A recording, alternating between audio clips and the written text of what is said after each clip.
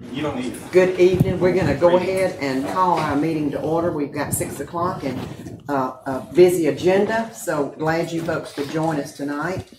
And we're going to turn it over to our superintendent, Dr. Howard. Thank you so much, Ms. Wheeler. I want to send a very special thank you to our board and to our staff members that are here, and even those that are not here. We had probably one of the best kickoff starts to the school year that I can remember. We had a great first day, and now we're here at day 5, and it's been a really great start. So I send a shout out to our operations team, our everything from technology to transportation, and our facilities look great, good open houses, and of course what's happening in the classrooms is teaching and learning and remarkable experiences. So thanks to everybody for your support. And we have talked many times about the fact that our summers get shorter. Mr. Cronick, I don't know if you noticed, but our summers get We can talk about that. We go on that August 15th start date. So it is a lot for our schools to turn around, but they've done a fantastic job. So we have a stacked agenda, so I'm not going to say a whole lot more, but a very special thank you. Just a reminder that Monday evening's board meeting will be at South Jackson Elementary School at 6:30. They're looking forward to hosting us there, and they always have a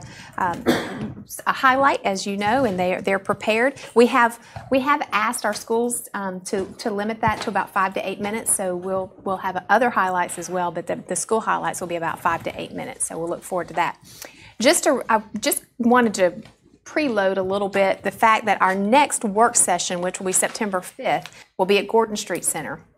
And at that work session immediately following will be our first Parent Advisory Council. So I've attached there for your review the parents who we have asked to be a part of that. I've spoken to most of them. I have not been able to get in touch with every single one of them, but I feel very certain that those folks will be there. At the bottom you will see 4 people who are at large, and those folks, the way we've done the Parent Advisory Council is the principals recommend 2 parents from their school, and if we have someone who has rolled off, in other words, their children are no longer in that school, we've removed them. But there are several that have been with us for a while. Mandy Byers, who's been with us for a while, she's no longer at East Middle, but I feel like we need her to stay. She's been a great at-large member since we started it, as well as Amy Soto, and you'll see the names on there. So we hope that those folks will stay with us, and they have the history of the council and can help guide the folks that we have brought on new.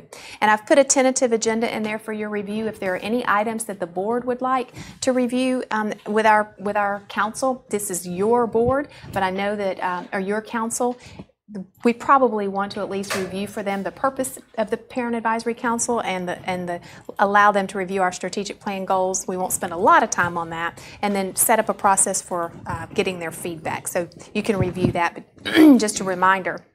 The other reminder that's there that's important, we've coordinated with Mr. Kevin Poe, the county manager, and secured September 30th through October 1st, and I'm looking forward to that. I have high hopes for that meeting with our Board of Commissioners.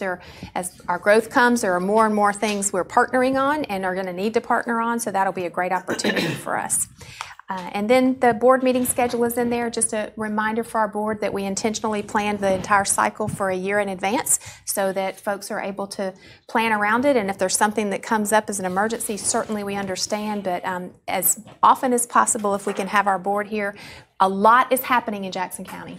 We're growing. We've got lots of, not new initiatives, but a lot going on with the planning for Empower, as well as our new high school and renovations, and so we want to make sure folks are staying informed. So being present and being able to be here is really important. We would appreciate you putting that on your refrigerator or wherever it's helpful for you so you can plan for it and understand things come up. And the next section, which is the most exciting part of the evening every night, right, Todd? We committed, since we have new members, to a policy review. And this month, we're slated for Section I, which is our instructional policies. And before I turn it over to Todd, I just want to remind the board, primarily our new board members, that Jackson County Schools is a strategic waiver school system, which means that we have waived many of the Title 20 requirements. The purpose of that is to create flexibility and to allow us to do what we feel is best for our students. Therefore, 10 years ago, you would have looked at our Section I in policy and you would have seen a whole lot more policies because we put a policy to everything. We've really reduced that and we defer to state policy unless it is something something we've waived. So if you'll look under policy review strategic waiver, there's a link there that says Exhibit B, flexibility, and these are the actual Title 20,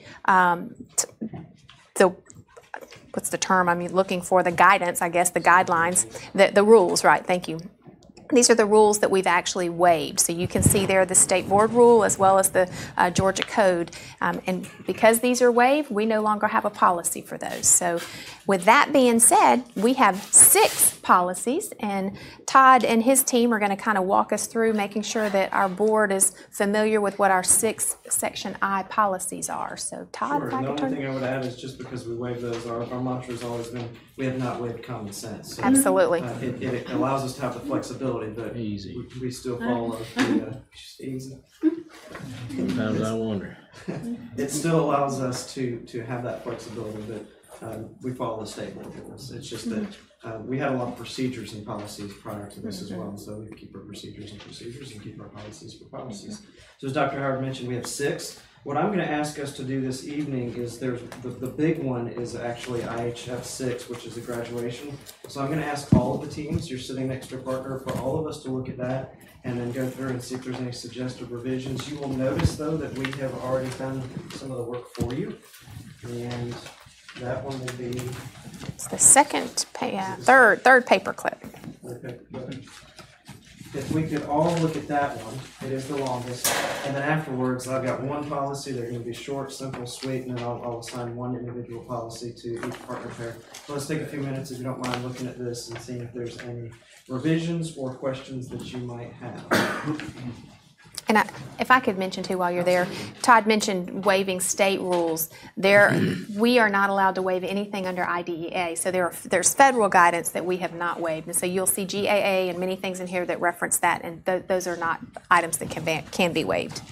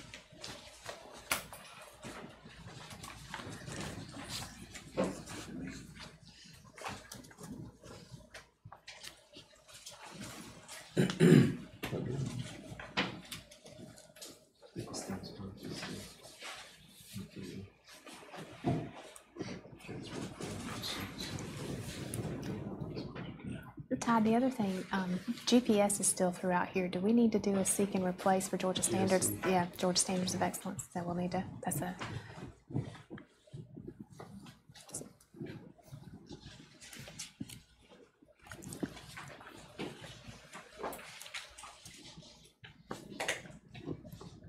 it's maybe some of them have GPS. And Yeah, the ones that we've revised, yeah, we've replaced it, but yep. we also have SLOs.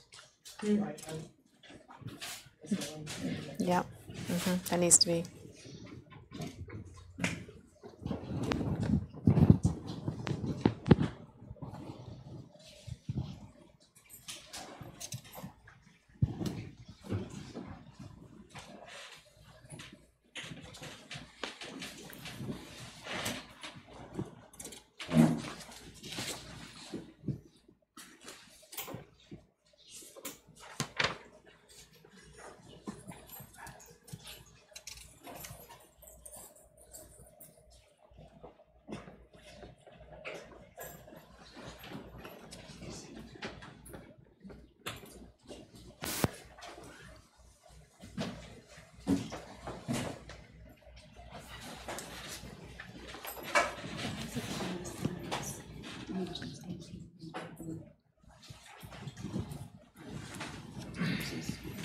They all have AP and IB. Is that the only section that does that? If you don't want me to read.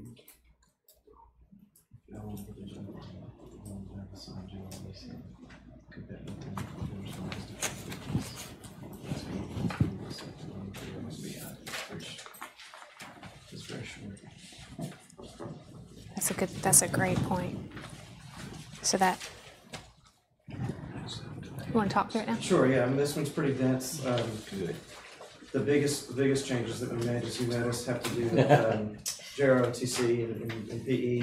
Martha and I have had several conversations leading up to this meeting, even about the credit requirements for grade placements, and everything other than the things that folks mentioned, like GPS, GSE. I mean, there's a lot of guidance that we receive from the state, so that's the reason why we also don't waive this, because we have all that guidance from the state. You know, requirements, and we want kids to graduate so that they can go on to 2 and 4 year colleges. Feedback, questions, thoughts, anything that stands out for your reading? Yes. The only course that mentions AP and IB is science.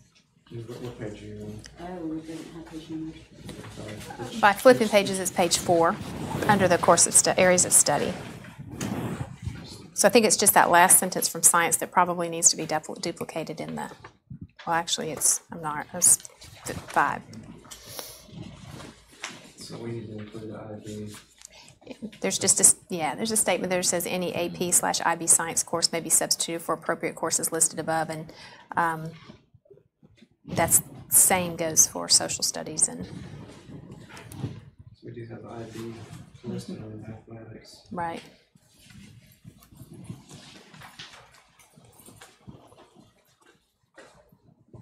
All right, I see where we are.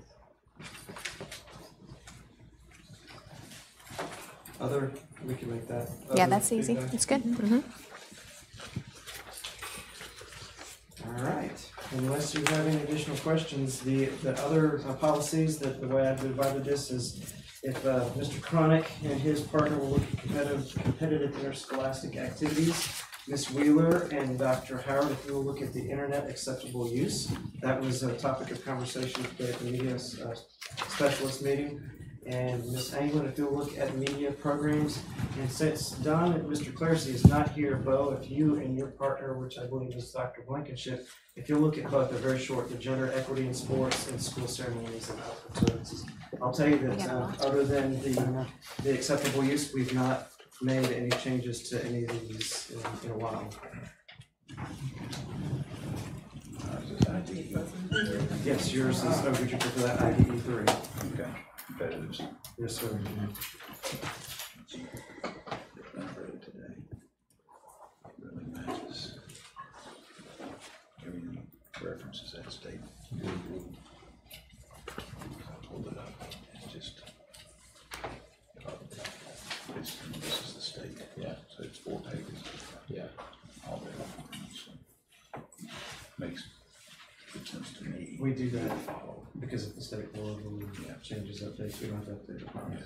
Yeah. So this one stays pretty general.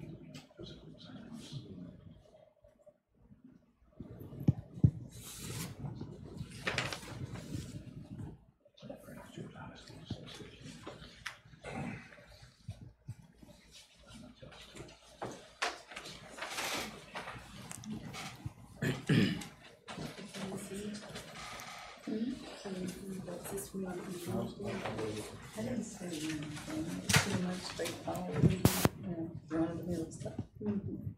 Yeah.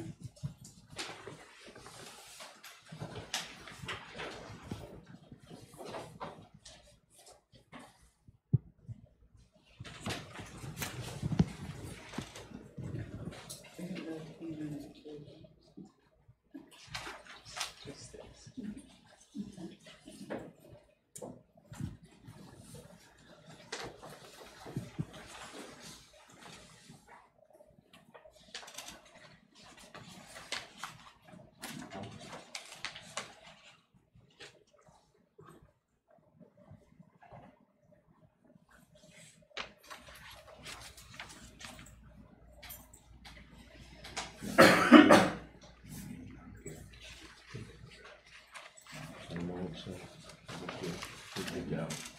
No recommendation. They will be doing it, so just a brief.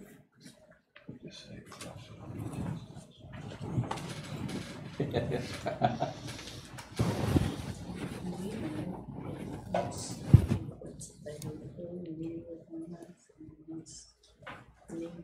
It's all done. The media system is very much the one, and they have inventories through the file system that you have to manage. And so each year they go through and read out, I and think then you they can just do option. this. Yeah, I think it's an option. Order based on feedback. For some do. From the students. Some do it. And then Gamma does it part of the budget allocation and media program. You can, at any time, we can pull an inventory through file, and so they do have to have their inventories up to date. Are we to the point where you, since everyone else will have not read this, and they are, I hear a lot of them cut and dry before, but maybe just a 1 sentence, 2 sentence max of what it was, and then if you have changes, let's spend more time talking about suggested changes, but let's start on Joel's end of the table if you don't mind.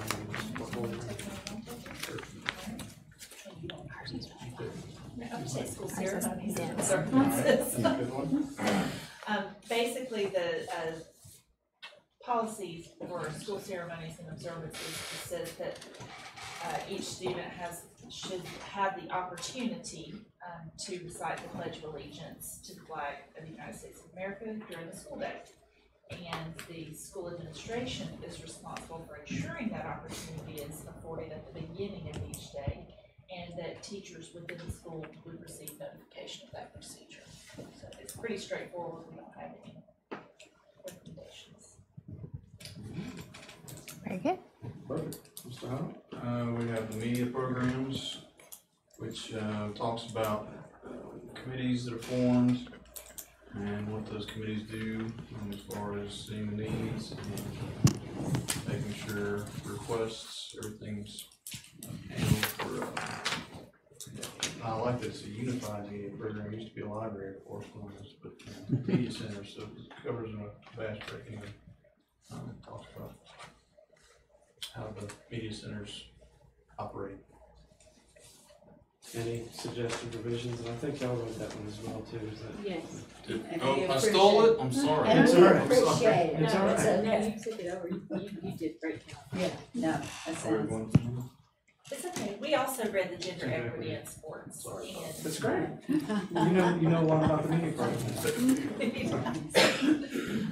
And basically that policy is talking about, making sure that we have equitable opportunities, for both genders, and that, we have a person named as the sports equity coordinator, that person's contact information, is shared annually with students, and that they should investigate any complaint received by the local school system alleging non-compliance with the Georgia Equity in Sports Act. They should follow the grievance procedures that we have established as well. And then there's a section in that policy about donations, and basically that we are allowed to receive donations, and when athletic programs receive donations, that basically they need to follow the rules and procedures that we have established, and that the superintendent or their designee establish criteria for the evaluation of offers and acceptance of donations to the athletic. Which follows nicely with all the safe school stuff that all of our employees receive. Any suggested revisions for those two? I just wanted to ask, I mean, I didn't realize that we had a sports equitable coordinator, so may I ask who that is? Our ADs Okay. serve as that, so Okay. Oh, that- good. that's It's not a separate title, it's Yeah. within their duties. one of their duties and responsibilities, yeah, yes. yeah. So Mr. Lindsay and Mr. Hayes both are responsible for that. They work together, submitted annually, the Title IX report. Very good. Ms. Anglin, did y'all have anything to add to Bo's very nice report on that?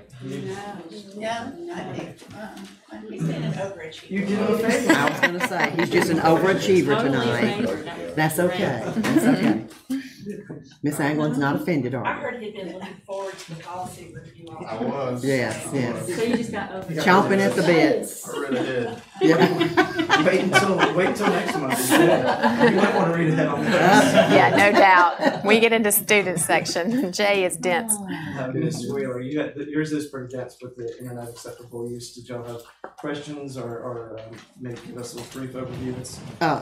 Well, no, I don't have any questions about it. It was just talking about the children's internet protection that we have to comply with, and we have to make sure that we educate our children as what is appropriate behavior. And then we also have, and chime in if I'm missing something else, but students also have a form that they have to sign that they will, and parents also, that they will comply. And also, the teachers have to complete a form saying that they have done their part in educating our students on what was appropriate and inappropriate. And it goes in great detail about what is appropriate and what is not appropriate. And I'll add that the verbiage today refers to digital citizenship, and so all of our media specialists were meeting today, and they all have a plan. It varies from school to school, but once a month, students have access. They go through the programs in terms of what it means to be a digital citizen and passwords and bullying and cyberbullying and all that kind of stuff. So that is in practice throughout our school system. Todd, not to point out anything, because I take full responsibility for this, but I noticed on page 2, reasonable public notice, it says a public meeting for comment and review of our internet safety policy. We've posted that in years past, and we send it home with first day papers, but I don't think we hold a public meeting, so we might want to either revise that or put that on one of our board agendas that annually we review that, because it is a big part of what we do, so that's a revision consideration. And again, like I said, that's something that just need to look at. Would that be something we need to talk about too at parent advisory? I was thinking that parent advisory might be a good place time. because honestly, technology is a critical piece of it came up last year in some of our conversations, I think. Well, and as we've got more of our schools going one-to-one. Right. Understanding. Yep. Computer Chromebooks home. Yep. So Good suggestion. Thank you. And last but not least, Mr. Connick, Mr. Gilbert. Go ahead, Ted, you might get a little more wordy than me. I'll share. Ours was requirements about competitive athletics in the schools, both middle and high school. And in essence, it really says the principal is responsible for oversight of their schools. And then it talks about middle schools and high schools being subject to the state board rule, as many of these are. We looked up the state board rule. It's a 4-page document, and so we are subject to that and do it in accordance with state rules. Other than that, it says in middle schools that there's also potentially local school regulation and requirements that they have to meet.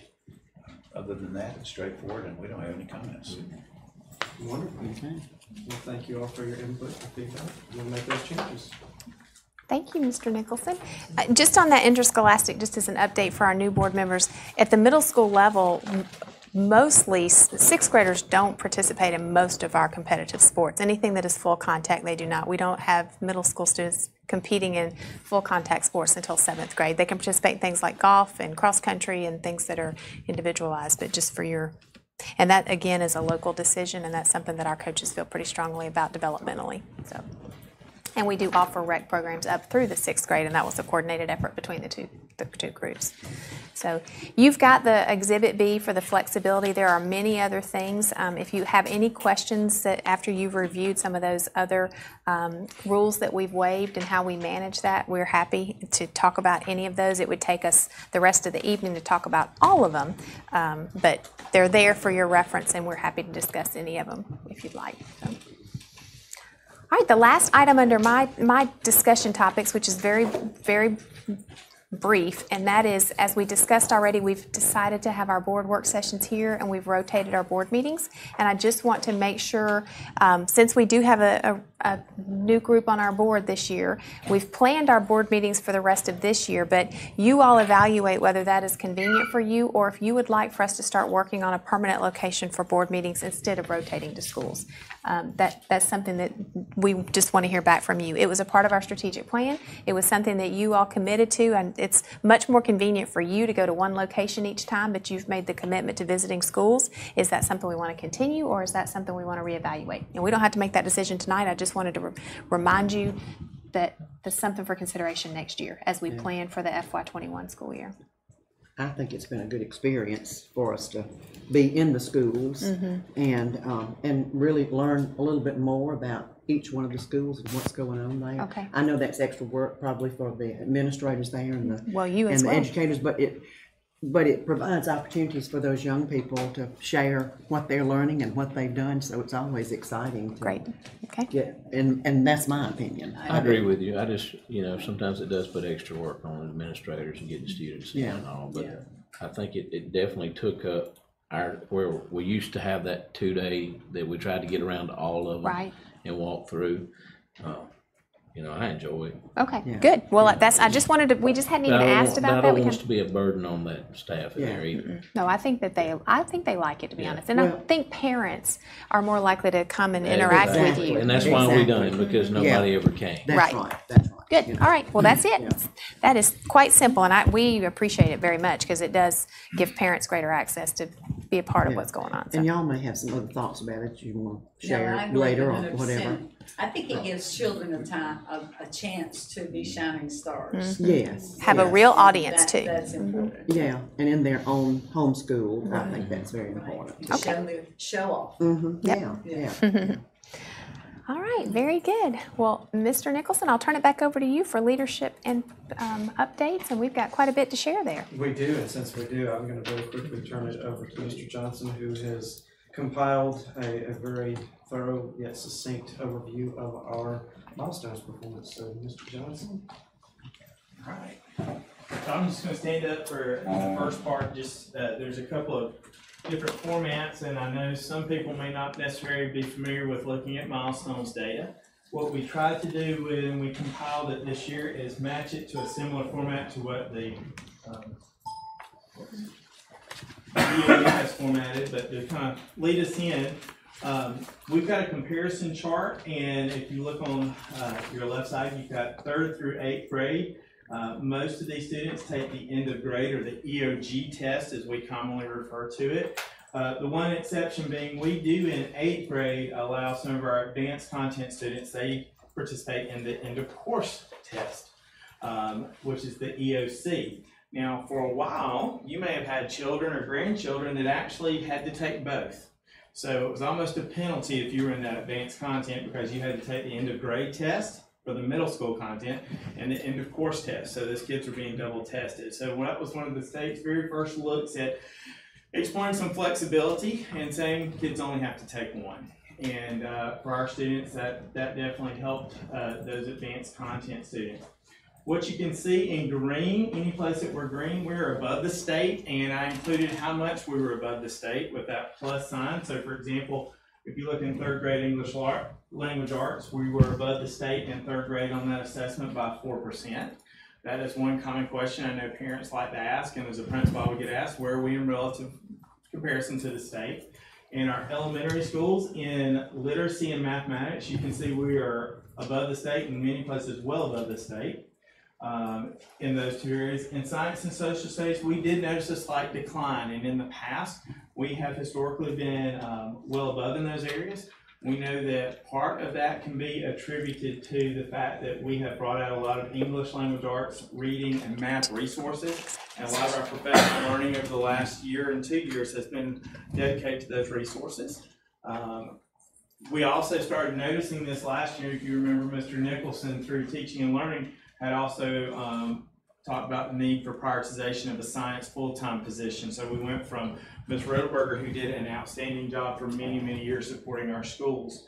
And through her efforts, we were able to get some access to some National Science Foundation funds and grants that unfortunately have gone away, not due to her efforts, but at the national level, they've reprioritized those funds and resources. So we now have Dr. Peacock, who's joined us, who has a very deep understanding of science and science content, and has worked at our local RESA and at some of our other local school systems. And he's already hit the ground running and working with those, and then with social studies, working with those teachers and prioritized planning over this past summer. So we knew this going in, there were potential areas, and we saw that in the data as it came out. Obviously, as you look up here, 7th and 8th grade, 8th grade is a primary concern. What we do know is our students that are taking it. We only have one Dr. Warwick, unfortunately, and she can only be in one place at one time, but we have not been utilizing math for science. They have been realigning it. It did well with some of the national standards, but Georgia, like many other states, has the flexibility and added a couple of standards. But they've actually realigned a few things. So we actually, West Elementary reached out to us early in the summer and said they were interested in utilizing the math science portion. So we work with our math partners who have been great, and they actually have given us seats to pilot for free of charge there. So they're going to be utilizing it with 3rd, 4th, and 5th, and see if we're able to get the same type of data and utilize it to focus and target instruction. High school, they are well above the state in all of their areas.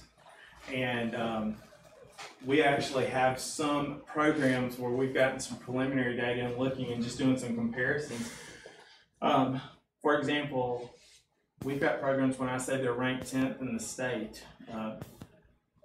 When you're looking at 400 and 500 schools or 400 or 200 some odd school districts, when they're scoring 12th and 14th out of those 400, for example, our economics program at Jackson County High School falls out into the top 6 percentile of students. We have other programs and grade bands within our county, and we've got to compile a few more. It's a little bit of a challenge, to be quite honest, with the 8th grade cohort now that they combine EOC and EOG. So we just want to go back and double check the numbers, but we hope to be able to share that with you as soon as our next work session.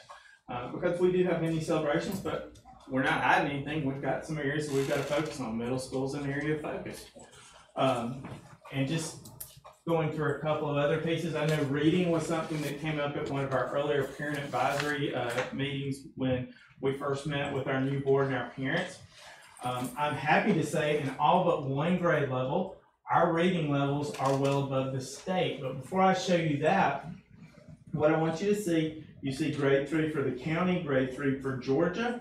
This number that you're seeing up above, that is how we did compared to that grade level last year. So 3rd grade this year compared to 3rd grade last year. So we're actually up 2 points over last year in 3rd grade. Now, why do I point this out? If you've ever been around Mr. Nicholson now when we talk about data, the state tends to compare 3rd grade of one year to the 3rd grade of the prior year. Well, that's like comparing this year's Braves team to last year's Braves team. It's great if you have all the same players and they're all at the same level, but it's kind of like comparing apples and oranges. But when people say, well, why'd those scores go up or why'd they go down, we've got that information up there so you can just see. And across the board, for the most part, we did see increases. We have a couple of places where we didn't. Now, in 7th grade, we're right there level with the state, 75% proficiency level, which is passing for the reading level. However, again in 8th grade, their reading, when we look at all of our 8th graders completely and totally combined, we saw a 4% difference from last year. And on top of that, just to point out, when we look at our advanced students compared to that cohort, they're above. So it's a similar trend, but something we've got to focus on, look at. I know East High and West Jackson Middle School have both got some made plans. They identified this early on and they adjusted their schedule. They've got their ELC extended learning times and WIM groups set up to focus on specific areas of need. We put in leveled intervention, literacy packets and resources for teachers and had training. We're doing some retraining with our Read 180 teachers. So they've worked with some of our most needy readers in those grade levels. One last little piece of reading data to share. When you look at it and how it's shared at the state level, a lot of times they're going to show you last year's third grade, this year's third grade. All right. Well, we shared that with you in the last slide, but the other thing that's important to look at, we want to look at the third graders from 2 years ago and what happened to them over the time. So we actually saw a slight decline from third grade 2 years ago to when they took the test in spring. Now what we're doing with our schools is looking at those students and seeing how many of these are students that have been with us the whole time, how many of these are new students that transferred in. We know that we're growing and we're starting to get in more and more students.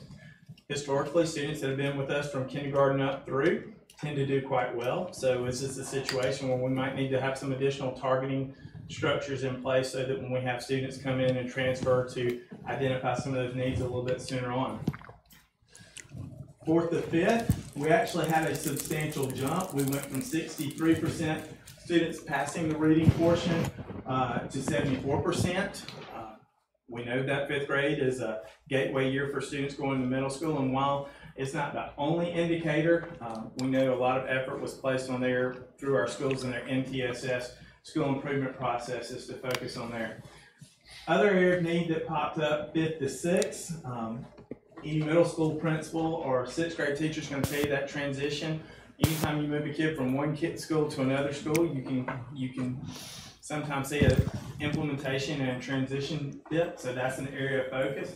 Our reading teachers from fifth grade and sixth grade started working on some things last year to address some of those transition needs.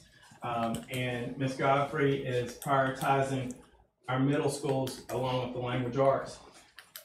We had a lot of celebrations, which we haven't seen this trend so much in the past. We actually saw some declines, but we're happy to report our sixth graders going to seventh, seventh going to eighth, and eighth going to ninth. We saw continual increases in their proficiency.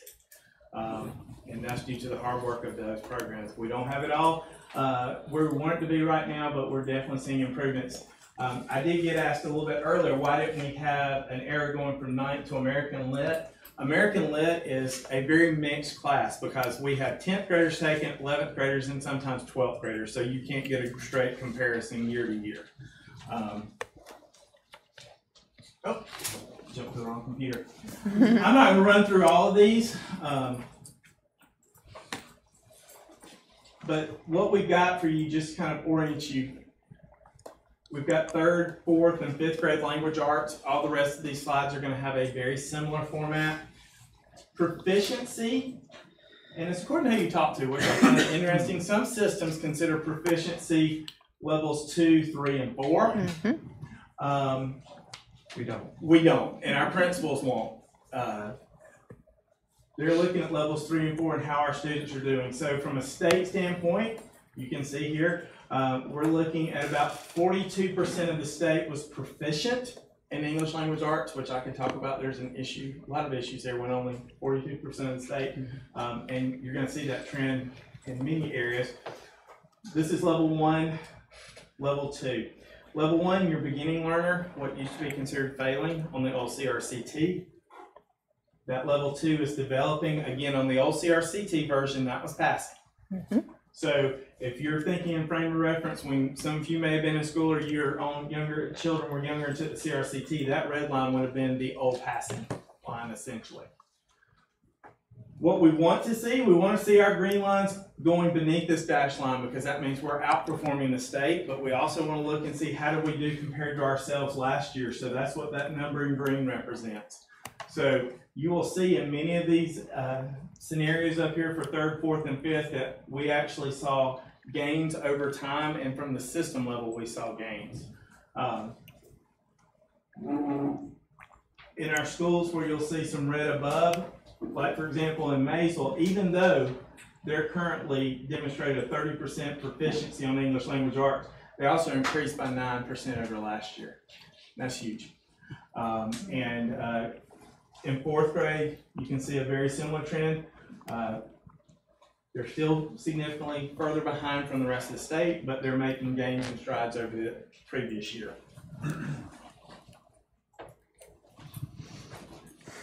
It came no surprise because we showed it on that first overview slide. Sixth grade, we saw some very large gains, and which is unique. Usually we see more gains on reading than language arts, but our teachers have been very targeted on the language arts standards, and it shows. As we see the increases in gains they've made, we're going to have to go back and do some cross-curriculum reading strategies, some good fashion. Absolutely. And looking at what our kids are reading and how often.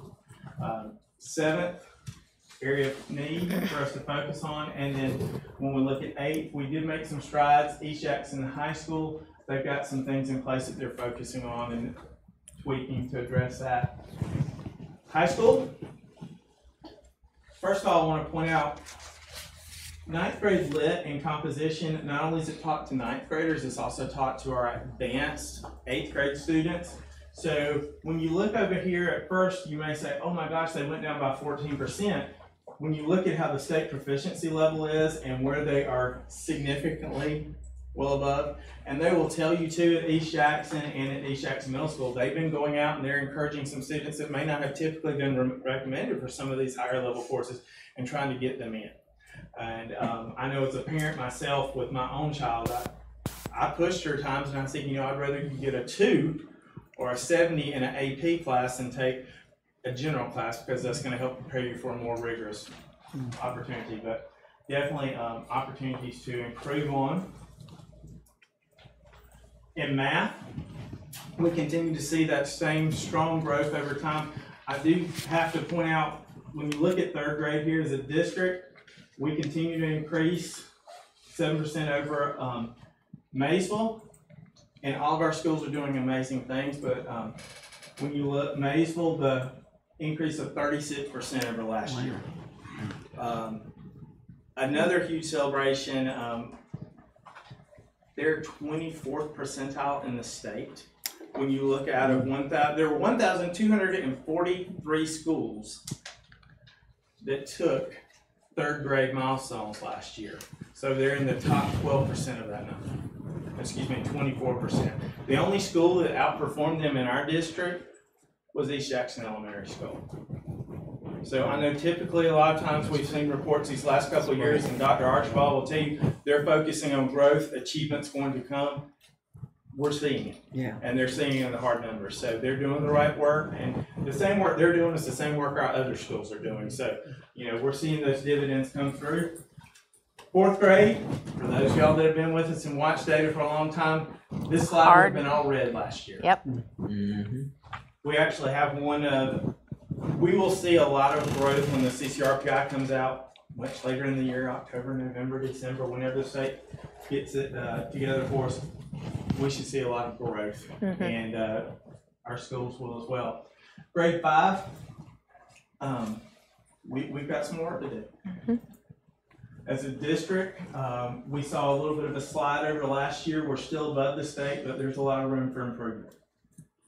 And many of our schools, in talking with their principals, they'll tell you many of these schools have had a strong literacy focus, and we're just going to have to balance out those areas of support and need. Milestones, looking at math for 6th grade again.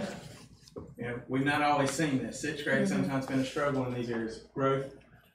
7th grade, 8th grade, again, we got some areas to work on. High school. As a district, we went down 1% point over last year. However, still look at where we are performing. And if you'll notice, for example, at East Jackson High School, 8th grade, only 3% of those advanced learners, those are 8th graders taking that 9th grade high school level course, didn't score at the proficient level. West Jackson Middle School, similar thing. They did encourage more students to take that test, and typically they had offered more advanced math classes with high school credit, and they're going back and looking at that criteria that they use to make sure that they've got those students not only prepared but also ready to perform at that level of work. Geometry, as a system, we continue to increase. East Jackson High School and Jackson County High School, both as far as their performance. We should see East Jackson come out around in the top 12% of the state. When I called Ms. Palmer to tell her that, she said, our people aren't going to be happy with that. They were higher last year. And I said, I understand, but I said, you know, that's still kudos and hard work. We're talking about a different set of kids year over year. Science, it's narrow focus. We mentioned that earlier, and you can see it shows out in our data. It is worth mentioning at East Jackson Elementary School for science and also social studies, where other schools saw some dips, they didn't. And Ms. Halley and their team will tell you very honestly, the year prior to that, and Ms. Pennington, they had, I believe, 4 if not 5 new 5th grade teachers at their school. And they poured a lot of support, resources within our department there at the school level, and it paid off a year later. Physical science, we saw an increase year over year, and we saw some strong increases with our high school programs, 9 through 12. With our 8th grade programs, we saw a little bit of dip in what we've traditionally seen. They're still significantly well above the state, but they're not pleased with that level of result, and they've already started working on, over the summer, focusing on those areas. Biology numbers, we as a system do show down, but there's something to mention within here within East Jackson High School. That's very uncharacteristic for them. The year before last, they actually reformatted their program, so they only had 2 groups of advanced biology classes being taught last year. So this next set of data that is compared to is when they have everybody back in. So when they used to have all 9th graders take biology, they changed that 2 years ago, and they only had 2 honors advanced groups. And then, so it's a year later. So basically you're comparing extremely high performing kids, 2 small classes of that, to their entire student body taking biology. So that's part of the reason for the skew, but you know, numbers are numbers. Social studies, as far as grades go, East Jackson Elementary is one of our highlights, in South Jackson. South Jackson, Ms. Brookshire will tell you, she and her team, that they weren't pleased with our overall performance. They've got a lot of areas to grow in. Social studies was one of those areas where they did outperform in the state and saw some growth year over year. In terms of West Jackson Middle School, when they get all the retesting and everything done from the rest of the state and they have it released final numbers, we anticipate they'll be in the top 10% of the state. They actually saw a large increase. Again, East High has actually started working, and they've got some teachers that have been doing some data teams already to identify focus areas and also some student support pieces to help those students. High school, we've got a point of pride here. U.S. history, last year when we were looking at data, and neither one of our principals were very happy with how their U.S. history data turned out. They ended up with an 8% increase overall for the district, and then Jackson County High School saw one of their highest performances in the last 5 years, up by 13%. And then in economics, one of the few places in the state we saw them actually have a little bit of a dip and decline. We went up by 4%. Both of our high schools did extremely well when you look relatively to the state. And we actually, at Jackson County High School, both of our high schools offer economics in the fall and the spring because it's a half credit course, and they do EOCs. It's worth mentioning that at Jackson County High School, they were their data is going to probably put them in the top 6% of the state when you look at students in that proficiency level. Kudos. Our high schools, the overall trend, we saw increases in every area. Overall as a district. Now, some of our individual schools may have had some little areas where they dip down a little bit. Elementary, science and social studies are our main area of focus. And then middle school, we've got to look at that 7th to 8th grade and pin some things down right there. So, but please let me know if y'all have any questions. When I was talking with some teachers earlier today, and they said, "What are you doing?" I said, "I'm going to go share old data."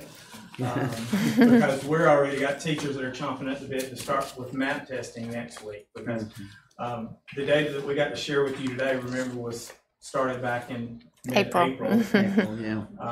So the data that they'll start using map for next week, if they give it on Monday, they'll have it on Tuesday to start working with their students. And Martha, being the magician she is, actually figured out a way so that teachers, before they even started school, could go in and see all of their spring data for their students, so they could start grouping kids already based on strengths and areas of focus. Can I ask you a question? I'm sorry, I have No, questions it's all the okay. time for you. We like it. No, It's that's good. good. Means you're listening, engaged. So why is economics so good at Jackson County High School?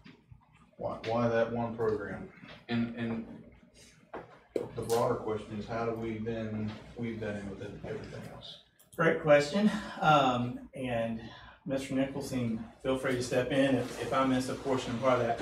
Jackson County High School's program, and in both of their programs, the teachers have the opportunity, and we get them together for planning during the summer. So prior to the start of the school year, Jesse Wood, who's one of our teachers at East Jackson High School, is actually helping to facilitate our social studies teachers.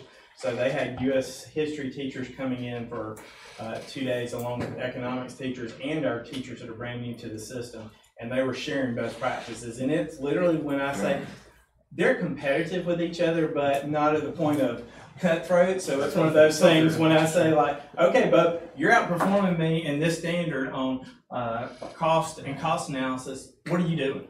And how and so forth. We as principals are that same way. We want everybody to be successful. And when someone wins, we all win, but we're also going to go and say, what are you doing? Sure. Show me your secret. And I can't think of any place in our system where somebody's not saying, I'm willing to share this, or this is what you can do to get better. I want to pipe in there if you don't mind too. There's been a consistent economics team there, and so when you have an opportunity to teach with the same folks for several years, and you've got some folks that have been doing it very well for a while, when you have turnover, you talk about teacher retention. It's really important, and it's not that those folks aren't probably fantastic, the new folks, but it takes a little Geometry time. team at East High. That's right. The geometry team at East High has been together, and they were number 1 in the state year before last for growth. Number 1, and then like number 2 and number 3 for growth in the state. So, And are they, I'm sure they are, but they're recognized on the school level and everything? Oh gosh, yes. Donuts in the morning? The car service that takes them back. Okay.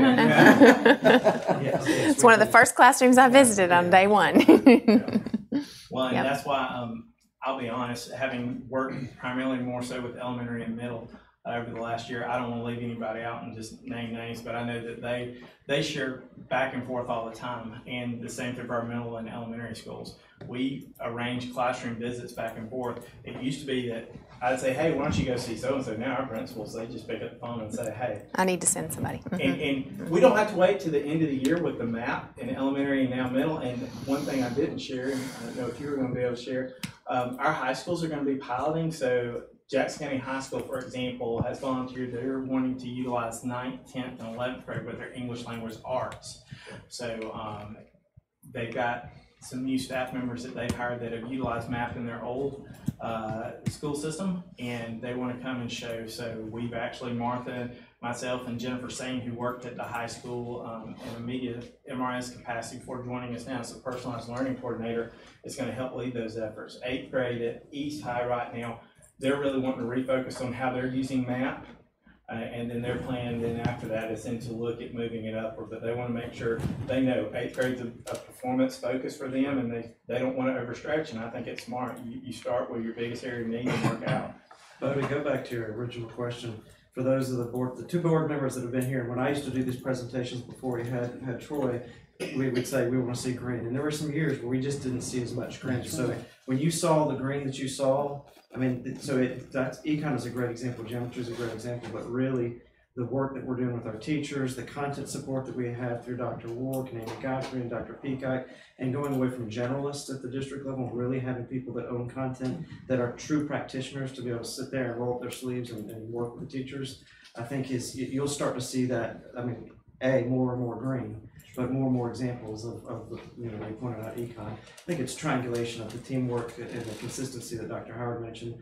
But our teams found that there was a time when we didn't really have a team to put support. We just said we're glad that good teachers stuck around. Yeah. Now we're really delighted that good teachers stuck around, but we're also equally excited that good teachers want to be here and that we have the resources and the time to pour into those teachers. So Absolutely. I'm pretty confident Absolutely. that this trend is now going in the direction. It's always been going that way, but the rate at which it's going that way is certainly a faster pace than in the past.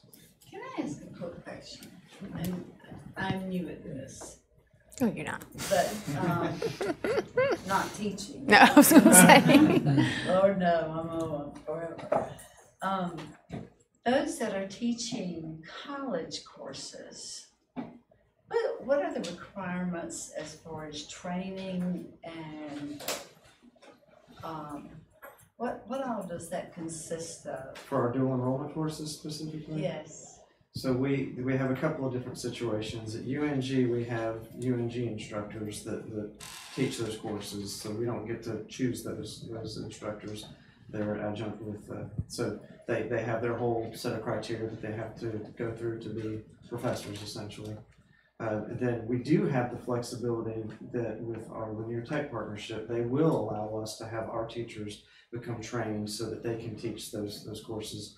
We haven't done that yet. What's that? We haven't been able to We do haven't that done it yet, but it's. But the idea behind that is because I'm probably interpreting something. We have some areas of success, but we also have found that when kids get into these dual enrollment courses and they're not actually ready for the college experience. Similarly, our university professors are not ready all the time to be working with, they're still high school students.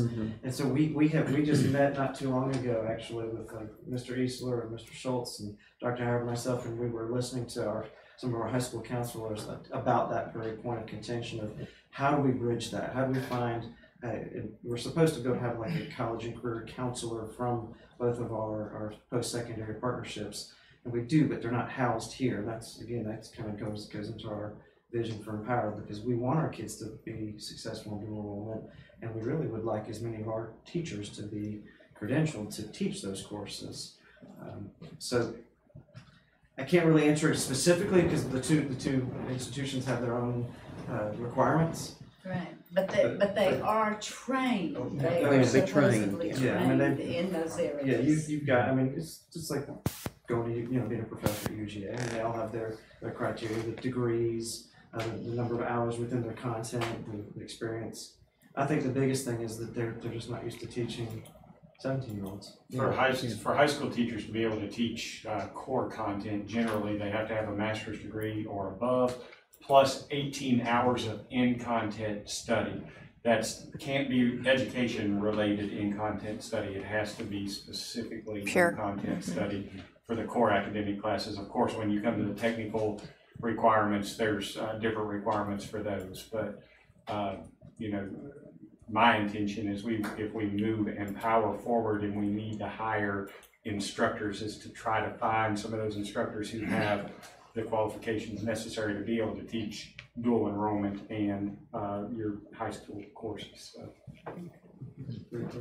I'm sorry. No, I said don't No, apologize. that's I just that's a needed to good- know. Yeah. Any other questions from the board?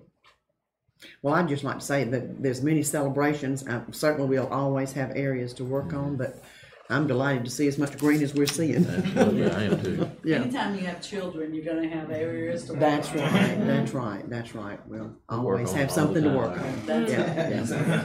I don't know anybody that So, does. but we appreciate all the teachers and the administrators that are in the trenches every day doing the hard work too, and all the support that they're receiving now. Thankful for that now. Amen. Absolutely, and the ones in the trenches are doing the hardest work. They are. Absolutely, We're here without to a serve doubt. and support, but they're the Yeah. ones, they own all the success stories, we'll own the stories that aren't as bright and shiny as we want them to be. With your permission and just time permitting, I'm gonna segue us into the next topic.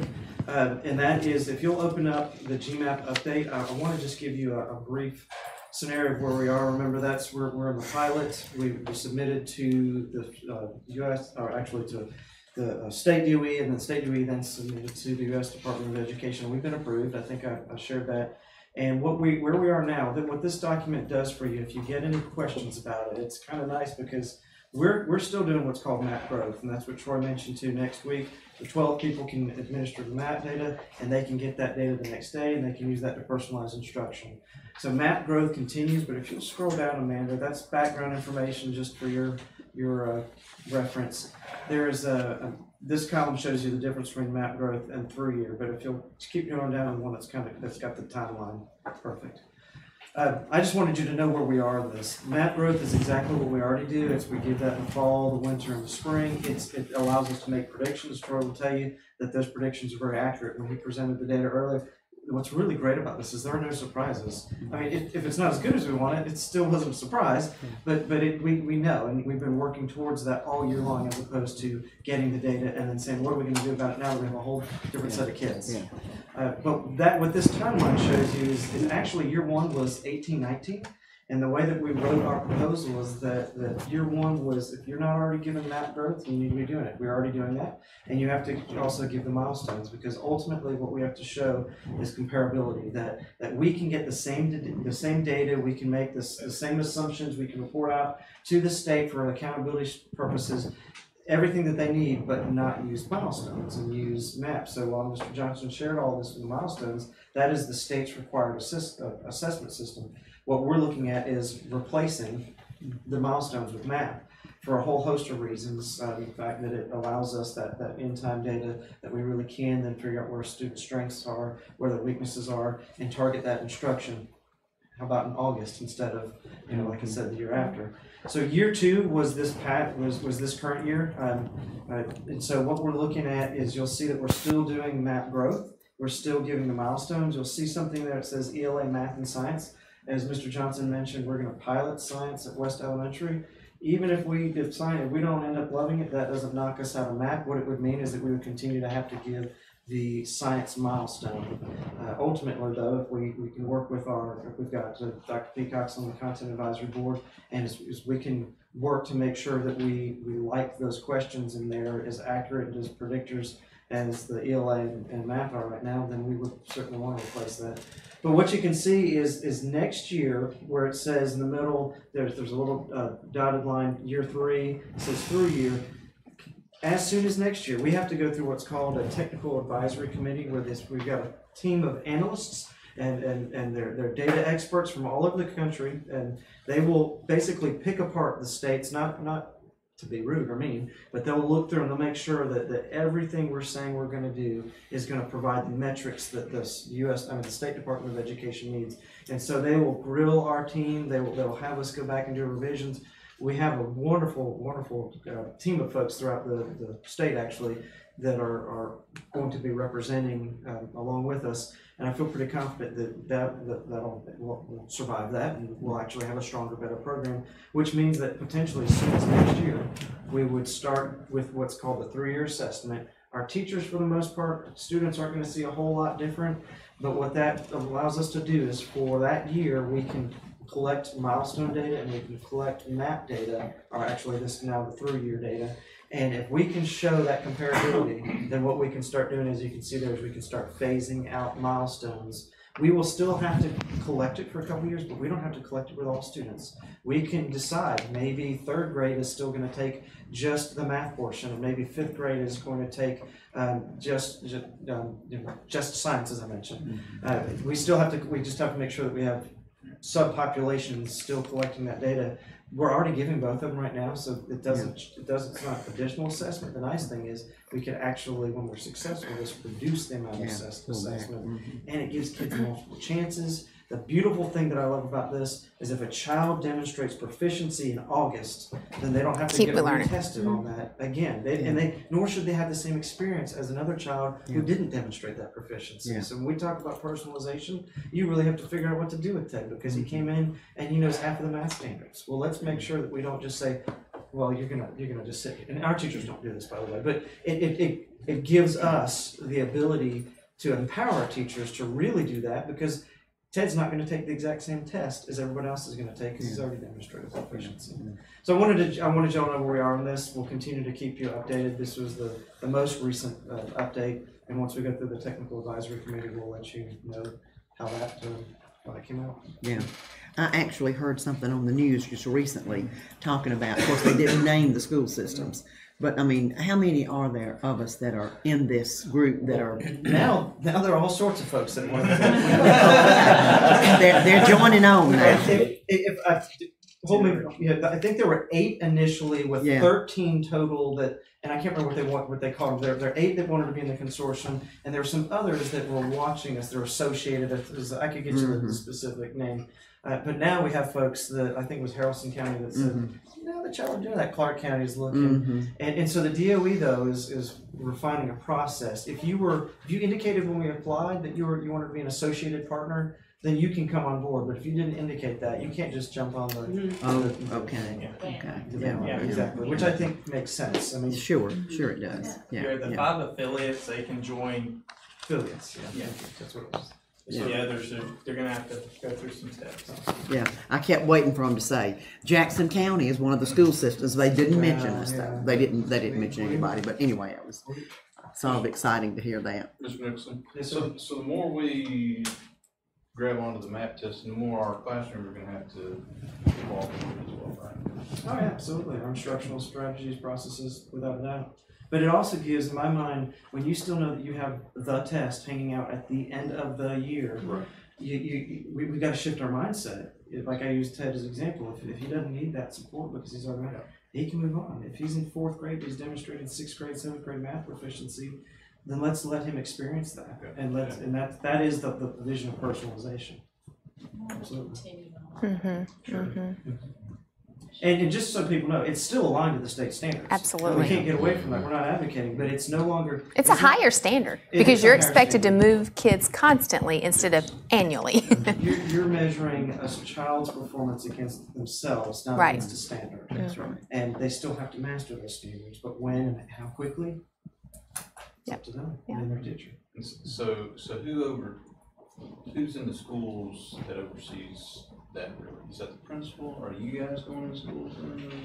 With the shift in, it is embedded into everything. So with that strategic plan, that Holy cow. Personalized learning program students, it is in everything we do. It is our theme this year. Stay the course, teaching and learning was our leadership thing, but it was personalizing your journey. And so we feel like we do a really good job of providing quality academic experiences. Empower is not the only way that we're preparing for the future, but it's really the epicenter of what that's going to look like. But personalizing learning is our major goal, not just for this year. We have some teachers that get it; they're doing a wonderful job with it. We've got other teachers that want to learn more about it, and ultimately, it'll be the expectation that everyone feels comfortable and understands what that looks like.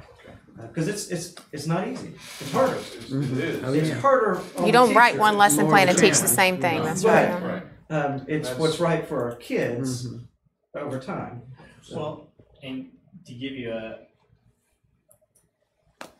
an example, when our math teachers got together and worked over the summer with our math leadership team and Dr. Warwick, they looked at the RIT bands, which I think you're familiar with. So when they looked at it, they wrote examples that went along for each standard, and then they went out and either searched for or made or in the process of creating. So any teacher, not just 3rd grade, I go find 3rd grade examples. They have now on our personalized learning for teachers, their portal page, they can go there and say, hey, I've got a kid that's at a 240 RIT band, and I got a kid that's at a 130 RIT band, which is about 5 grade levels difference. And it happens in our classrooms for this particular standard, and they can go there and find resources for it. So it's not like I'm on an island by myself. They're now building that repository, and in the old days, we had the file folder down the hall that everybody shared with. Well, now it's electronic, and you know what? We had a teacher the other day at the middle school that was looking at a kid's RIT score, a brand new teacher, and she said, you know what? I teach 6th grade, but this kid's operating at about a 4th, 5th grade level with this skill. Instead of saying, what do? They said, Dr. Warwick showed me a resource I can go to and pull it and said, look, here's a resource. They can still learn the content, but it's going to have language and vocabulary that's at their operating level. It's not that they're going to give up on getting them to 6th grade level. It's just they're giving them an access point where they are. Wow, thank you guys. I'm excited about that, so I appreciate it. We are too. You guys do. Thank you, and again, any questions, a lot of data we just shared with them, but we're here every day. Again, packed agenda, so unless there are any other questions, I believe it is now Mr. Eastler's turn to give us an Empower update. Just a real quick update on what we've been doing, and it's just, to me, it's really hard to believe that it's been 30 days. It feels like it's been a week, but things are moving pretty fast, and really the work that I've been doing is centered on understanding the work that took place prior to me coming on board and what those expectations are, and then building the foundation of what is going to exceed the student learning experience when we open Empower up. So we had a great meeting up at Lanier Tech with our secondary design team planning. I'm probably going to find a better name for that at some point in time, but that's what we're calling them right now, where we got to tour Lanier Tech's facility and get some great ideas of things that we might want to do here in our own facility.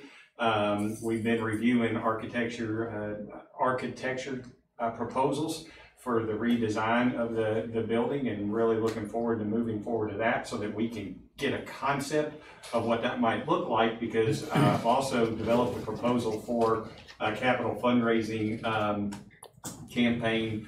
The community has been great in its support and its passing of a bond referendum and all that's gone on, but there's still a lot that needs to happen. And so a very, very aggressive capital fundraising proposal that campaign that when we get that a little bit more solidified, I'll probably share that with you, because we can always use your help in raising funds for the Empower, and not just one-time things, ongoing operational funds that can help us really provide those experiences for our students. I'm in the process of building a skeleton of what Empower might look like, and very excited about that, because now we're putting the real putting the pieces together of the student experience, the programs, and how we'll be offering the programs, how we're going to increase dual enrollment opportunities for our students, and strengthen the partnerships with University of North Georgia and Lanier Tech, and all those different kind of things. So a lot of intricacies involved in that, and we're going to definitely engage the design team in those processes, but taking a nice, strong proposal to them that we can start working on and working out the details. And then finally, the last piece that we've talked about is how can we serve the middle school program, and there'll be a lot more details coming with that, but really kind of landing on a 6-8 academy model that'll be different than any that the other two schools are dealing with, and probably serving anywhere from 300 to 400 students on an application basis, but you'll get a lot more detail about that, and it's going to be a great experience, because then it'll expose a significant number of our middle school students who can go through the program, get excited about it. It'll be a great feeder program for the Empower Center, but also just for really hopefully transforming education across all of our classrooms, across, going back to your question, doing things differently for our students. So that's really pretty much it. A lot going on. He's been a busy man, been very busy. All right. Exciting. It is very exciting. exciting. It is very exciting, very exciting. He's got as you know, he has the equivalent of a board. His Empower board met Tuesday, and he gave them lots of updates, and he's got a lot of community support around that table, so it's exciting. All right.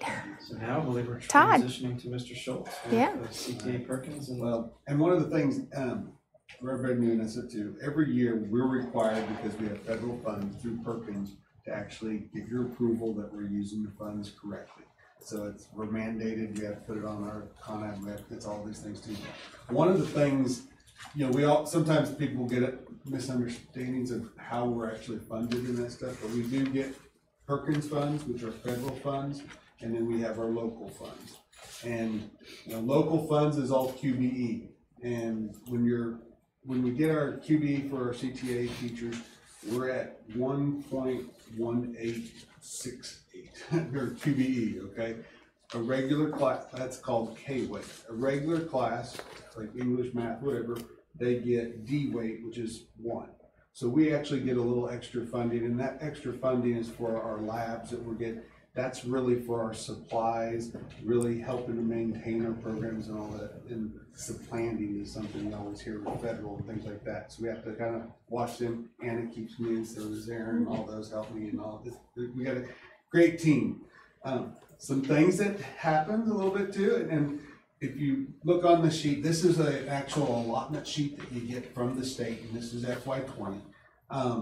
We have right now, we have 8th graders that are taking high school courses. Those 8th graders are taking it in our high school classes with the labs and everything, so we're still paying for a lot of that supplies and that stuff. They actually only get 1.1347, so I mean, they don't even make as much FTE.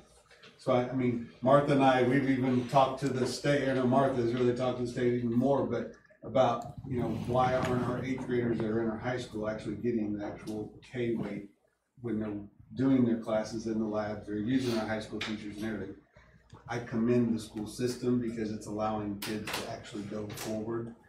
It's something that we've decided it's what's best for the kids.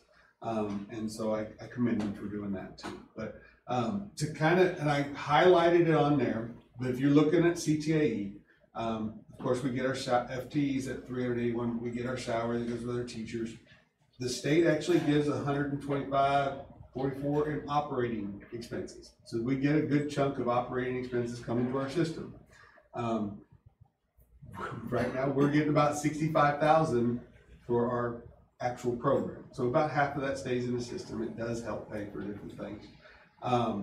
The one thing too, I mean, in terms of, it shows the teachers of what we actually earn in terms of FTE is 19.05. And right now we're at 18, so we're actually under. And when you're thinking about the teachers too, those are just high school teachers. All middle school CTA teachers are actually funded through the middle school program. So we don't get that extra CTA funding when those teachers at the middle school. Again, it helps them, it's the best thing for those kids and everything like that. A lot of people don't understand that our FTE that we generate, we actually like 0.85 of a point. We always hear points that are actually pays for a counselor. So, CTA does actually help pay for a counselor. Actually, even DOE has put counselors under CTAE. They're not considered a CTA teacher, but a lot of their professional development, some of those other things, counselors are in there, and I've enjoyed working with some of those teachers and that stuff. Mike is happy too. We even get a tech spec is 0.35. So I mean, we actually generate some extra funding going towards some of those, and that's something I don't know a lot of people even know that happens. So I just kind of wanted to show you. I mean, like right now we're at about 18 high school, and we got 6 middle school teachers. So again, just some info that you see these, and that's just the state allotment sheet for FY20 and that. But for purposes of approving the budget and that stuff, we're getting right now about $58,377 from Perkins.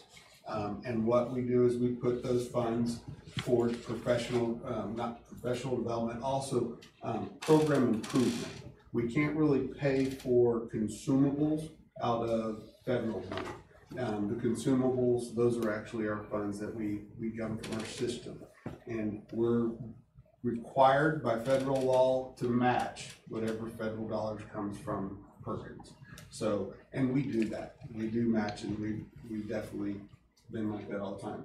Another thing that we do generate too, it's called Perkins Plus, but it's actually $20,000 that we use for students gaining national assessments from the into pathway assessments.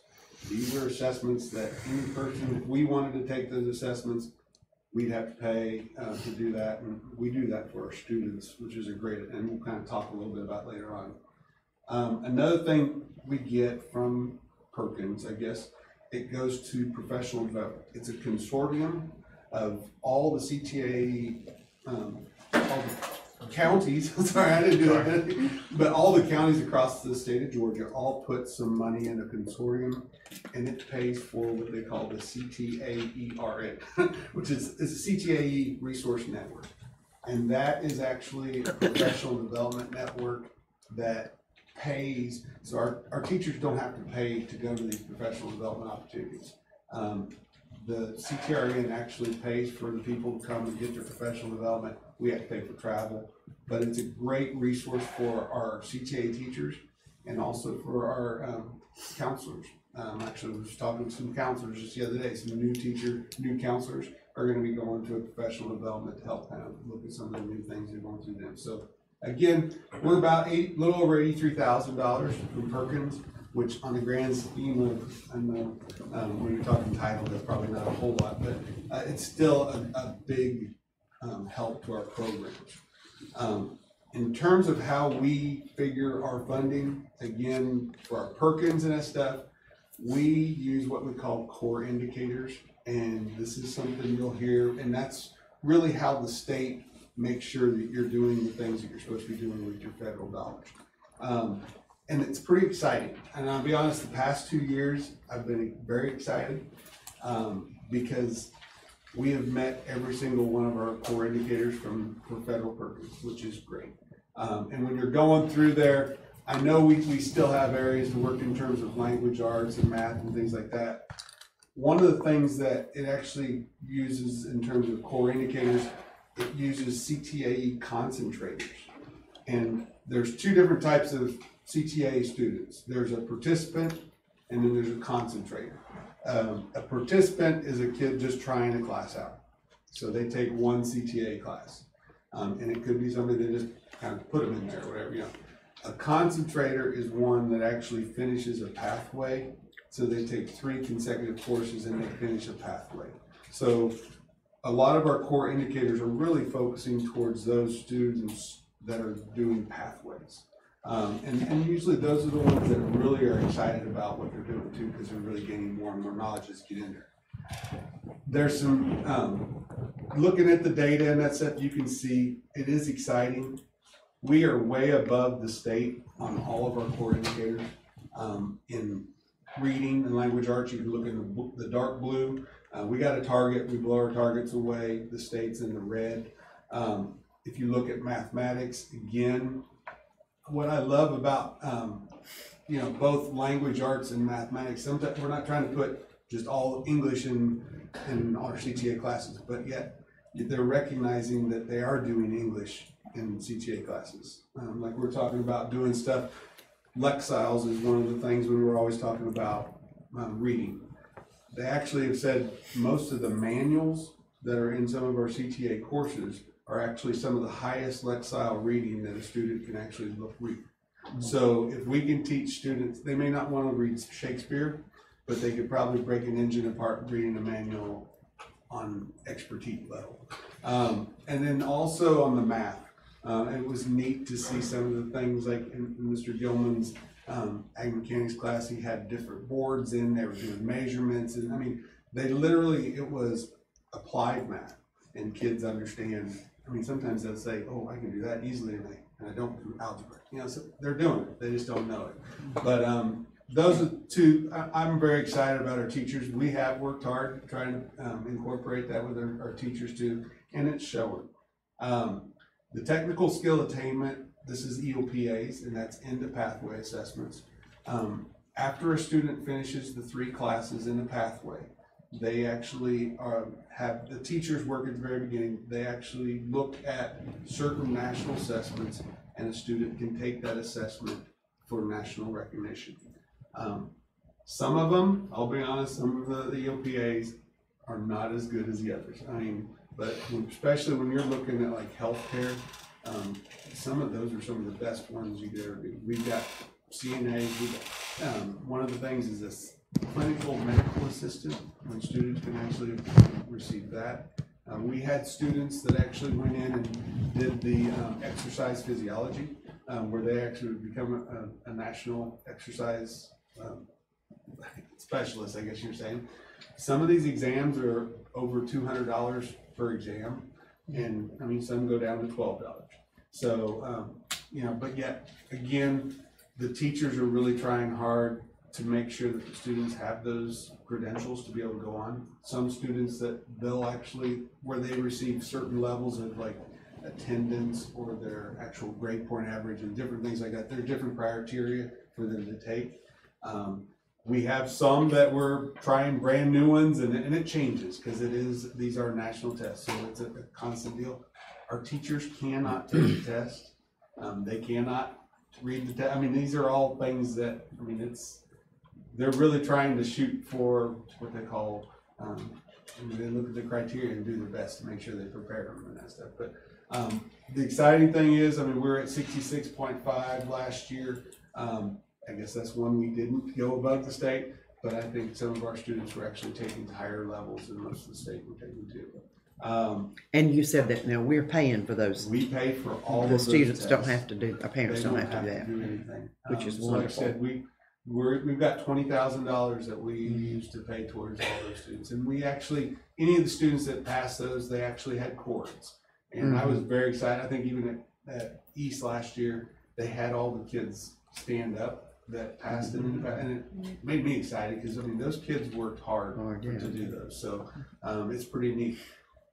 And we'll look. You can look at the last data. We'll look at that. But both of our schools were very even on how many students passed those impact with us. And on the very last, if you scroll up all the way, you can see some of that the data. If you want to look at it, what kids actually passed. We had 442 students take the test, and 280 of them passed this past year. So we were over about 63%, but we tried 4 new assessments last year, and but we're still working on it. I wish we could pick some of the tests because some of the areas aren't quite as good as the others, but we can only use the exams that the state says. So some very exciting, and one that makes me almost elated when you think about it is the diploma and the graduation rate. We've got a very good graduation rate for our school, period. That's wonderful. And again, these are looking at kids that have taken 3 courses in a row. The kids that are the concentrators actually receiving a diploma again for the second year in a row. 100% of our students get a diploma. Wow! So that's pretty exciting. On the other hand, too, when you're looking at the students that have graduated, and those students, the state was 96.3%. We're at 98.1%. Last year it was 98.5%, but those are kids that have taken 3 courses in a row that are graduating from our schools, which is amazing, So that's exciting. And also it was exciting was secondary placement. These are kids that are going out of our programs that have taken 3 courses. They're either going to post-secondary college, they're going to a technical college, it could be a 4 technical college, or going straight to a job or into the military. Last year we were 100%, we're at 98.88% now. So it could have been one student or just something there, but those numbers are very exciting. We're trying to make sure that we always focus our funds to students, and our teachers are doing a great job, and we're really excited about it. So that's great. If there's any questions, I try to run through it quick, but thank you. It's great. Exciting. Absolutely. Exciting news. All right. That's it. From teaching and learning. Is that all y'all have? Gee whiz, that's it? My stars above. Y'all are falling down on your job, aren't you? Just an hour and a half, Mr. Nicholson. Good job. Who's keeping score tonight? All right, I have one more teaching and learning item, just as a reminder. Jackson County Comprehensive High School is going to have their official IB International Baccalaureate visit on October 24th and 25th. Dr. Michelle Golden is the IB coordinator, and she has asked if there are a couple of board members who would be willing and available to give her a couple of conversations, because one of the things that the IB team will want to hear from are a couple of board members who actually say that, okay, we do support this program. So you all think about that, and if you'll let me know. Dr. Golden's delightful and very informed, and she just wants to make sure that you have the appropriate information so that when the team comes, that they can speak to you. So if y'all think about that. With that being said, Dr. Blankenship, ready, set, go. So I got ribbed last month for speaking for 45 minutes, but you know, July is kind of my month. Hey. They can't do that. They can't do that. August is teaching and learning. That's so right. I'm That's not right. going to be as long-winded. Okay. I do want to share with you our enrollment numbers, and so you've got some attachments there that I'm sure you have taken a look at, and I'll just kind of highlight a couple of things. So the first page in the enrollment overview attachment that you have, there's two pages, and the first page is that enrollment, monthly enrollment update that we give you every month. And so we've started that out, and I want to thank Martha and Teresa and their team for helping us gather these numbers and making sure that they're as accurate as they can possibly be. We have our August 2nd, which was our first day of school, our enrollment totals, and then August 7th, which was yesterday, our enrollment totals. So you see that they've stayed pretty consistent there. And then in September, we'll come back with our end of August numbers for you. Same format that we used last year. On the next page, I want to thank Martha for putting these numbers together, because it kind of gives you a picture across. So you see our FY19 ending enrollment there was 7952. She's also added in, just for your information, what our summer withdrawals were, the number of new enrollees that we have had, and then again our August 2nd enrollment and our August 7th enrollment. We've also included our actual physical count from August 7th. As you know, every year we do a 5-day enrollment, and then we look at it again at the 10th day too. And that helps us to see what students are not showing up at all. And so the only thing I would say about that number, it is a couple of hundred less than what you see the enrollment. That doesn't mean that those are the same students that are absent every day.